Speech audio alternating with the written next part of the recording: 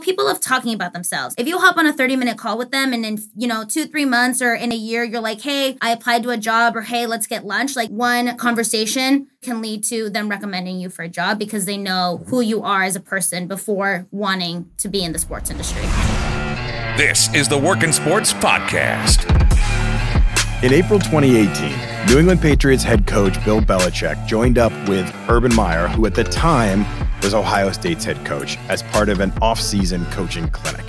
These are two pillars of the coaching fraternity, the top dog in the NFL, the top dog in college football. And they met up and started discussing their strategy on team building. Urban Meyer was really impressed with Bill Belichick's ability to take borderline players, average players, and develop them into almost stars. Sure, he had Tom Brady and he had Gronk, but other than that, this was a team of slightly above average players who he raised to a new level.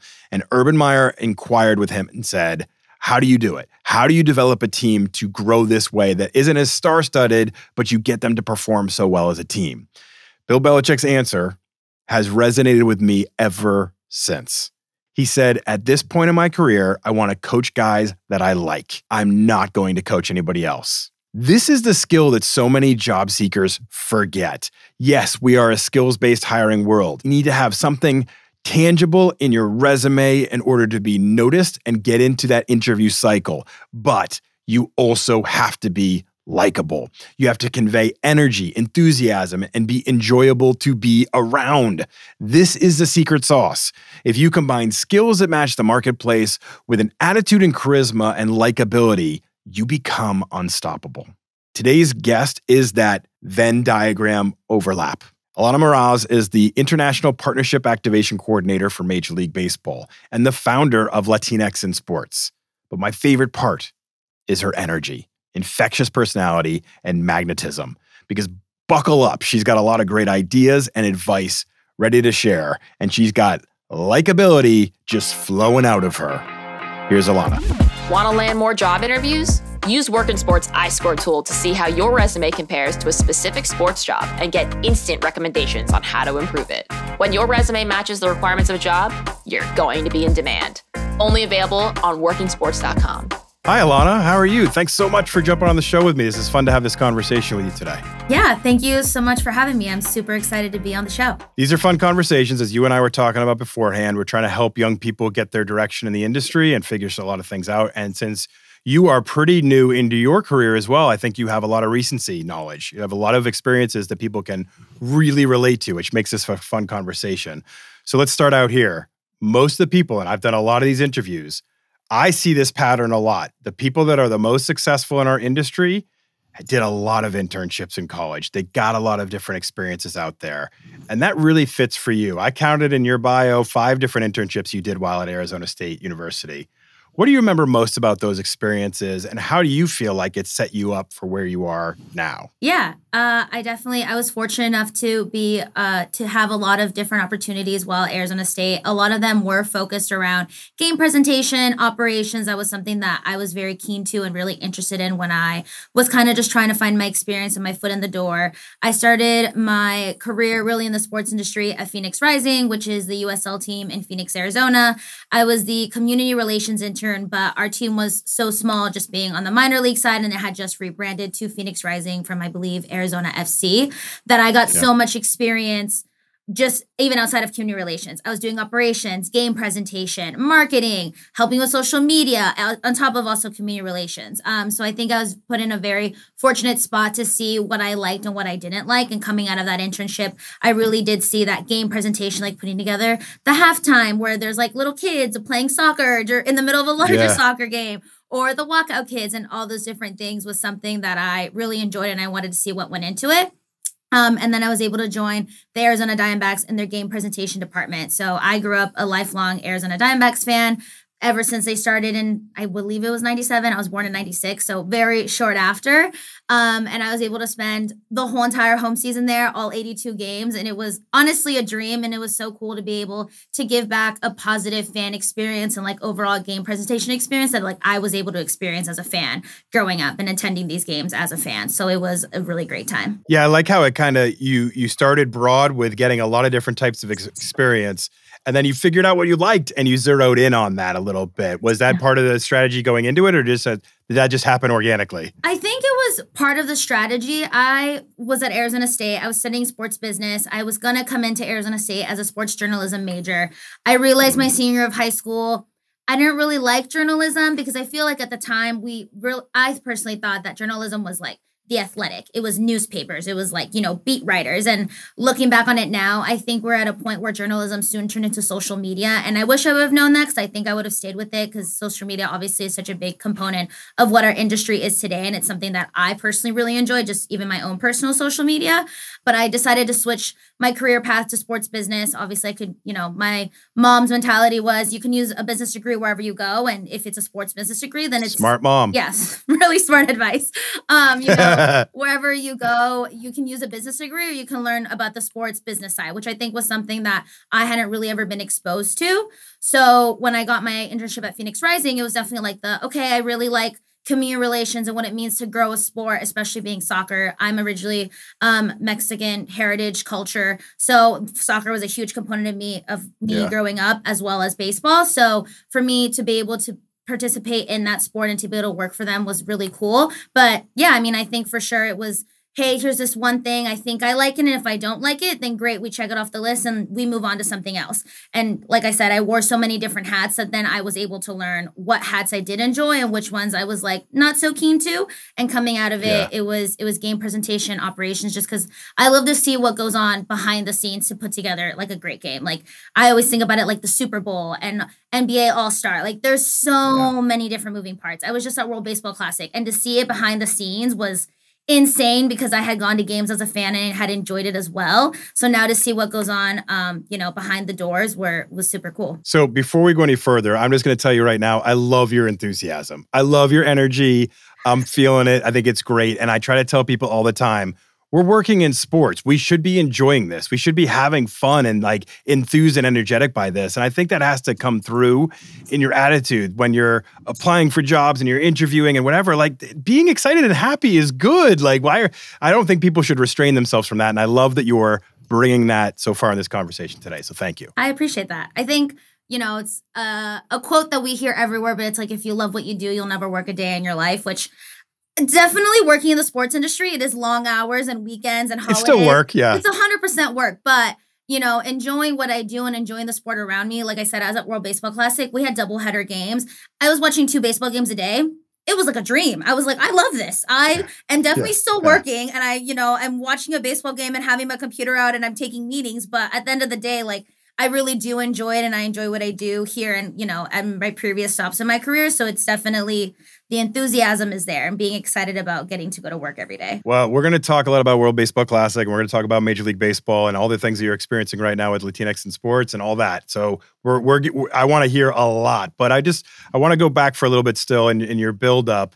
So you graduated from ASU at a really tough time in 2019. The world was in a weird place. We all know it. We don't need to relive it, but that's a tough time to graduate and get out there. But you eventually got hired by U.S. Soccer Federation as a fan experience coordinator. How big of a relief was that? And what was that initial opportunity like for you? Yeah, I think it was a huge weight lifted off my shoulders. So once I graduated in 2019 from Arizona State, I went to Spain, to Barcelona to go to grad school. I was there from October of 2019 to March of 2020, came home, didn't know what I wanted to do. Again, I was very into game operations, events.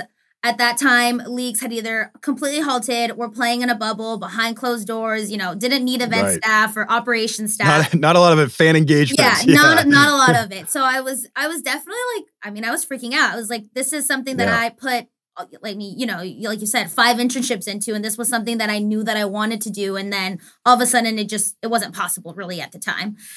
So being able to join US Soccer, I was super excited. Like you said, a sport that I knew and I loved. But yeah, it was a huge relief off my shoulders. As fan experience coordinator, I was there for almost a year and a half. I got to be part of the games post pandemic. So we went to Houston for 2 games and then opened up Q2 with the U.S. women's national team. So it was really awesome to see it. And like you said, the world was still in a weird place, but to be able to welcome back fans and see the players take the field and play some sort of part in that was something that was really exciting for me. So explain it to us. So fan experience coordinator, What does it mean? What did it mean in your world? What were those day-to-day expectations? What was game day like for you? Were you on the road traveling? Like, kind of give us the picture, because you think you know what it is, but you're like, well, what does that really mean? Like, breaking that down for us and giving us what your experience was like, I think that's really eye-opening for a lot of people. Yeah. So I started in May of 2021. I can't remember now. May of 2021. Yeah, time's all relative at this point. Who knows? Exactly. So I was there. Like I said, I was part of the post-pandemic games, but really my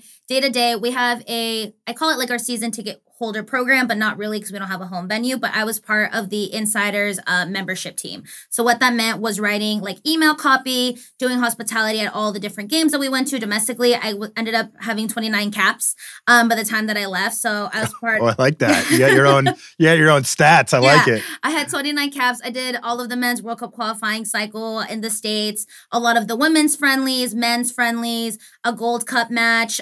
So really just a lot of different things all together. But really my day-to-day was to make sure that the fans felt like there was someone on the other side that was like listening to them and engaging with them and cared about what was going on and what their opinions were. I was in this hospitality that we had pregame with all these insiders, and by my fifth, sixth game, they like recognize me because there's so many fans that also follow, whether it's the men's team or the women's team, or they follow both. So like they've gone, I mean, I knew people that had like 300 caps, like 400 caps. And I mean, if they see you and they recognize you, it was nice to see like a face to the team and knowing that someone was there to represent our federation and be the front facing for the fans was really exciting. And especially, our insiders program, it is like a paid membership fee. So you're giving us your money to, back the team and to do all these different games and all these different events. So you want to be able to also know that there's someone on the other side.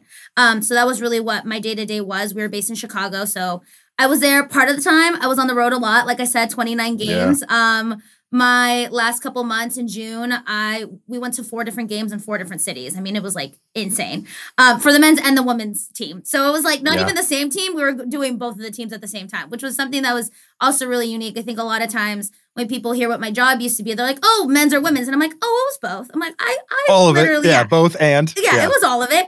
But it was such a great time just to be there and to see the men qualify. The women qualified down in Mexico. Soon we'll be going over to Australia and New Zealand, which is so exciting. I'm still, friends with a lot of my coworkers over there. They just played in Arizona, USA, Mexico for the men, which was super cool. I, just being able to talk to them and still learn a lot about what they're doing. But yeah, that was kind of my day-to-day. 7 months ago, you started with Major League Baseball, and now you're an international partnership activation coordinator. Take us through that a little bit, especially that international component that you bring into it here. What does that mean to work in international partnership activation, and what kind of led you to this position? Yeah. So in the States, we have, Capital One, T-Mobile, a lot of Sage, Casamigos just joined. We have a lot of different partners here that, support the league on the state side, but then everything that comes out of the States is what we are in charge of. So like Latin America, Australia, Europe, Asia, Canada, all come through my team. So really what that means is when partners want to do different campaigns, whether it's on social media, banner ads that run on our website, email blasts, they do a lot of different activations within their countries. For example, I was just in Toronto last week.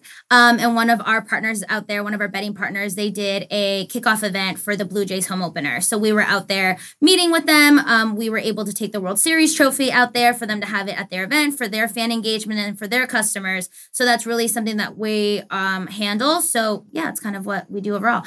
I, to this day, am still learning what I'm doing as well. That's great. That should be part of it. But that's a pretty big jump from fan engagement. I mean, it's a pretty big difference. Why did you look at that and say, okay, that's a role that I might be interested in go after? Yeah, I think for me, I wanted to try something different. I had never really played into the partnerships. Like I said, I was, the internships and everything before it was very fan focused, customer service, events, operations. But for me, baseball has been such an incredible sport in my life. I've been a lifelong Diamondbacks fan and just really a fan of the sport overall. So for me, I knew that one day I did want to end up at MLB, and it kind of felt like the right time to make the jump. And it was something that I was really interested in. Like I obviously was traveling a lot with U.S. soccer, but able to travel internationally for my job was really exciting. We're going to Mexico City next week for the Mexico City series with the Padres and the Giants. And that's something that I never really thought I would ever be able to say that I'm going to London in June, for the London series and different things like that. And also for me, I'm really proud to be Mexican and Latina, and I learned Spanish before I learned English. So now to be able to use my native language that I've known my whole entire life in my job day to day is something that is a really special feeling and not a lot of people can say. So I think that was also another really interesting part was that I get now to work with people from Latin America, from Mexico. And I think that's really something that's fulfilling for me and a really cool perk to have. So what's that like when you travel to these events? Are you meeting with the partners and making sure they're happy with what's happening? Are you making sure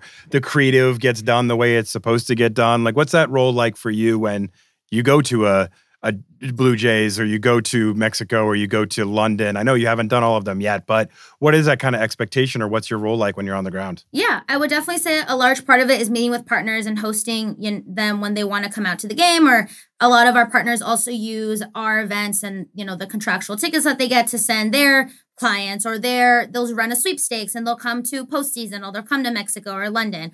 So that's a large component of it too, to make sure that not only are partners happy, but their clients and also their customers that they, send over to the game. And yeah, I would say the other part for sure is the creative, the signage. We get there 2 to 3 days before and we run through all the signage with our design team, make sure that everything looks correct, it's the right size, it looks good on TV. If we have video board spots or like LEDs, we run through that as well. Again, just kind of being their contact on the ground for whatever they may need is really, really who we are. So you have a pretty cool side hustle. In October 2020, you founded Latinx in Sports, an organization for Latinx sports professionals to network and find community. There are a lot of people who have ideas and they never follow through on them. I would say that I've had lots of ideas that I've never followed through on. What drove you to make this a reality? And then tell us a little bit more about what it is and why it exists. Yeah. I think for me, obviously October 2020, middle of the pandemic, we're all sitting at home. Yeah, why not? I came out of grad school. I was, I want to do events and I want to do operations, but hey, I can't do that right now. And I was, really just trying to network and meet different people because we were all sitting at home. So it was like very much like the time of like Zoom calls. Like, are you free? My mom used to make fun of me. I used to have like 6 Zoom calls a day or like phone calls a day. But really, I just wanted to like learn about people and I wanted to see what they did. And my mom, she is in public relations. So she was like, people love talking about themselves. If you hop on a 30-minute call with them and in, 2-3 months or in a year, you're like, hey, I applied to a job or hey, let's get lunch. Like they'll know that you authentically wanted to know them and you'll build that relationship over time. So I think that was really what was at my forefront. But your mom's pretty smart. That's the other thing that's come out of this conversation. She really is. Pretty smart lady. Yeah. She really is. But yeah, so that was really, I think, the overall framework of what Latinx in sports was. But during Hispanic Heritage Month of 2020, I really didn't see a lot of teams and leagues highlighting their Hispanic Latinx front office. And for me, being a Latina, I wanted to see the representation. And I think it's really important to show that people like us and like me have these different roles in the sports industry. So I took the time to make a Hispanic Heritage Month sports professionals thread. So every single day of Hispanic Heritage Month, I highlighted a different person. When I was doing this research, a lot of the lists were outdated. They were like from 2013. And I was like, okay, great. And they also had a lot of like, ESPN reporters or VPs or like senior directors. And I mean, those people are great and are amazing representation. But I was looking for like coordinators, managers, people that I felt like were accessible to people like me that wanted to learn about how to break into the sports industry. So from meeting 2 people to meeting 3 to meeting 10 more, once the month was over, I had met 31 really incredible Latinas and Latinos. And I was like, wow, I feel so empowered and validated to want to be a Latina that works in the sports industry. I wish everybody else felt like this. And I don't think this is a conversation that should only last 30 days out of the year. And that was really where Latinx in Sports was born. We had a couple of like brainstorming calls. I was obviously like one person, came out of grad school, didn't have a full-time job or anything. And there was a lot of people that were really supportive that already were in the industry for 10, 15 years. At the time, I didn't know what ERGs were. So I didn't even know that was like its own mini club that exists within an organization. But there were so many people on this brainstorming call that were supportive of our idea and what we wanted to do. And they're like, wow, like we wish we had this when we were growing up. Like, let's do it. Like you should like run with it. And I was like, okay, like if there's these professionals that I look up to that say I should do it, well, then I guess I got to do it now. Yeah, that's a pretty good motivator. Yeah, so that's really what it came out of. And all of the rest of 2020 and 2021, we did virtual events. So we did like bi-monthly Zoom calls. So one was a networking call, one was a panel. So it was a lot of Zooms.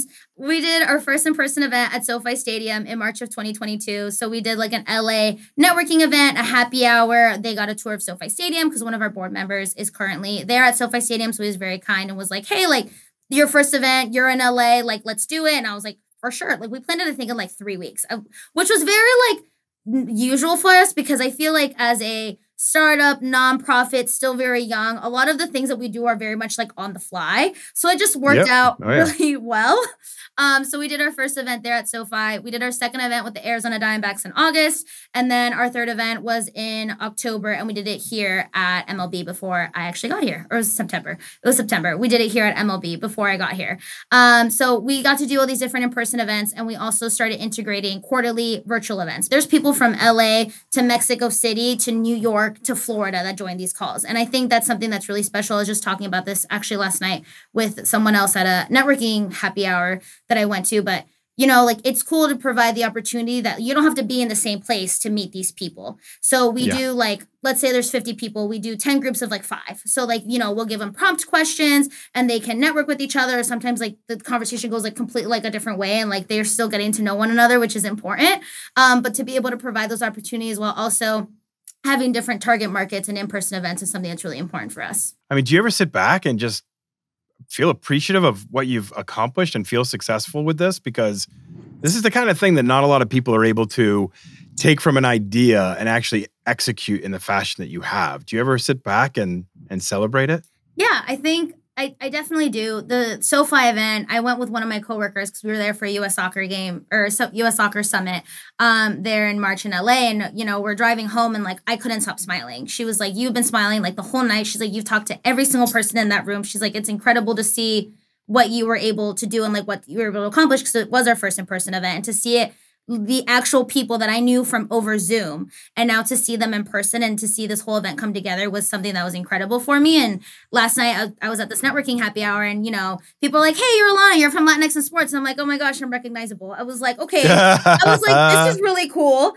So I definitely. That's awesome. I definitely do think that I am appreciative of the community that we've been able to grow. And without our community, you know, we wouldn't have anything. I'm super like acknowledgeable of that if, you know, there wasn't 5 people on our board that were super supportive and put our names in rooms that I've never even known of, then we wouldn't be where we are today. So I think it's insane and it's super cool. And we've had also so many success stories of like, hey, I met someone on your networking call and then I followed up and now I have a job at MLB. Hey, I did this. I followed up. Now I have an internship. I, got volunteer experience. So just to know that we were able to help people make those connections. Yeah, it's working. And I think at the end of the day, like that's all we could have ever asked for was to be. That's the motivation you need is to know that it's positively affecting people. Yeah. I think that's beautiful. I got into doing this show, the same kind of mentality of if we can help people on their journey, giving them a little bit more advice.